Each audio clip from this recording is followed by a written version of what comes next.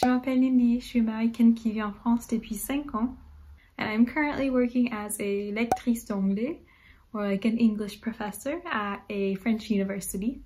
And before I started this job, I know I was kind of looking for other YouTubers who maybe did the same path as me to kind of see what I should expect, or just to kind of see what my everyday tasks would be. So for today's video, I thought it would be cool to kind of show you a week in my life as an English teacher in France. So if you're wanting to teach in France, or maybe you're currently an assistant de langue and you're wanting to stay in France after, this might be an avenue for you, or maybe you're just curious. So if so, stay tuned.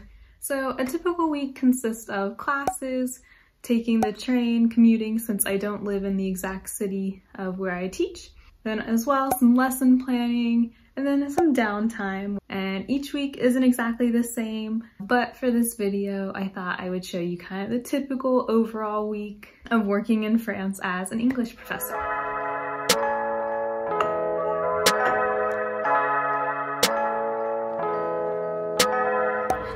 Hello. This is the early bird cam. It is 6:30 and I am off to catch my train and go to class. And today I have several classes. I have a speaking class where that's like our main goal is to get them speaking. And then I have a master's class where we're working on a podcast, which is pretty cool. So I go. Because I don't live in the exact city of where I teach, I take the train to work. I usually spend this time listening to music or a podcast, really just waking up and maybe even looking over my lessons for the day. Sometimes I'll stop in the teacher's lounge to get a quick hot drink before classes start.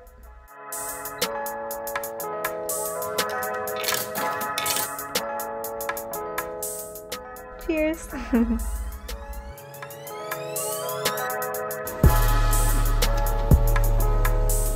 And off to class. So I have several classes a day ranging from 3rd year of uni to 2nd year of masters, and students majoring in a variety of subjects. I find it to be a really great mix and I've really enjoyed my students so far. Obviously I can't show my actual students, so enjoy these empty classrooms. Next up is lunchtime, so I'll rather grab something quick on campus and eat outside or in the teacher's lounge, or if I have even more time, I'll go out and maybe even eat with some colleagues. I do have afternoon classes too, but when I have some free time, I'll walk around,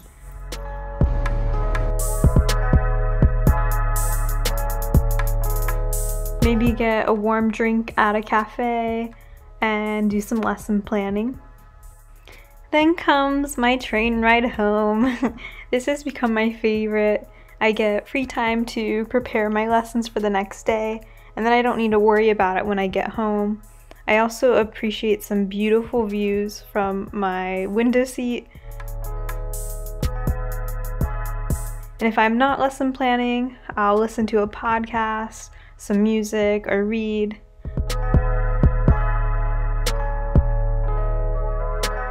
And I can also watch all the commuters coming home.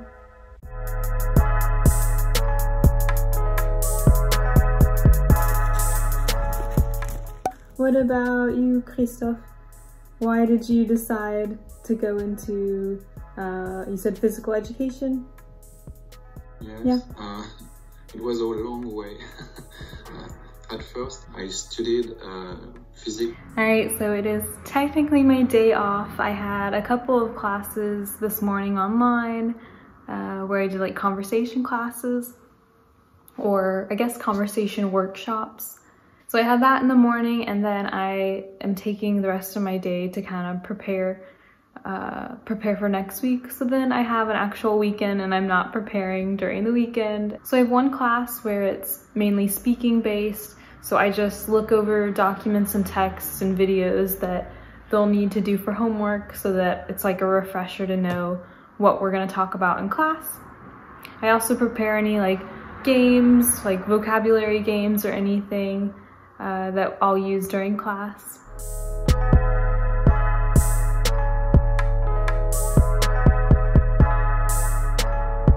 I have another class where we're working on podcasts, which is really fun. So for that one, to prepare for those classes, I'll try to combine all my resources I have. And one class we looked at editing the podcast, and I did a game, a trivia game to see. It was almost like a quiz review, but it's a website called Kahoot. If you're a teacher, you probably know about it. It's a great resource. It's really a great review game, and it gets students involved and it becomes a competition. So that one's a lot of fun. I also let them work on their podcast in class. So rather, from one class we did brainstorming and they could research. Another one I had them bring their overall script to class and we could discuss it. And we did a peer review, see how they could improve or what they were doing well. And then another class of law students that were doing a podcast as well, but that will be more related to their study of law. So for preparing for classes, I'll rather work on different games or PowerPoints that I'll need for the class, review any material and different websites or videos that I think will be useful. And once classes are done, I'll have my free time where I can go see friends, enjoy being outside, even go on some hikes.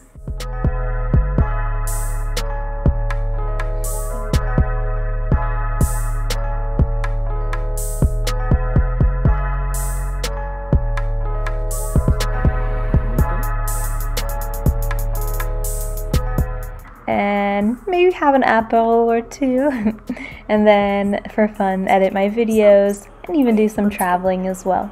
Quel conseil est-ce que tu donnerais à toi-même quand tu étais plus jeune? Je pense que je me dirais d'avoir moins peur de parler. So that is a typical week for me as a lectrice d'anglais, or an English prof in France. As I mentioned before, I was an assistant de langue at a middle and high school. So if you are currently one or you're interested in the program, I do have another video specifically for that. And if you're more curious about becoming a lecteur or lectrice d'anglais at a university, feel free to ask me questions. I can even do a Q&A about it if you want. There are definitely some key differences though if you are thinking about transitioning from an assistant de langue to a lecteur or lectrice position. But yes, feel free to ask me any questions. And as always, thank you so much for watching. Subscribe if you'd like to see more French-American content, travel content, all that kind of stuff. I feel weird saying this, but turn on that bell notification if you want to see my videos as soon as I post them. All right, thank you again so much for watching. I appreciate it. Salut, bisous. Ciao.